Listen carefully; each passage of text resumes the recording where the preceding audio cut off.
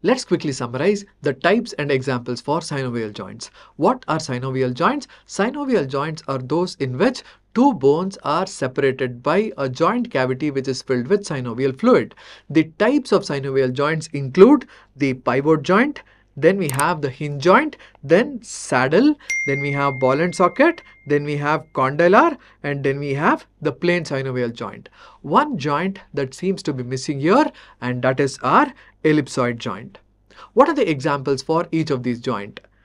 First, for pivot joint, the best example is the median atlantoaxial joint and the superior radioulnar joint.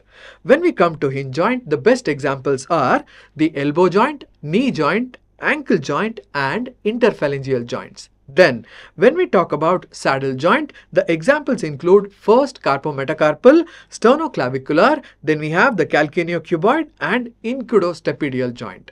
When we talk about the ball and socket, we have the shoulder joint, hip joint. One joint we must remember is the incudostapedial.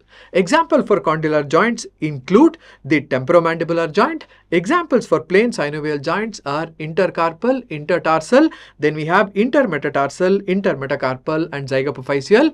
Lastly, the example for ellipsoid joint includes the wrist joint or the radiocarpal joint, the atlanto-occipital joint, the metacarpophalangeal and metatarso-phalangeal joint. The classification of synovial joints and its examples are a must-know fact for your entrance exam.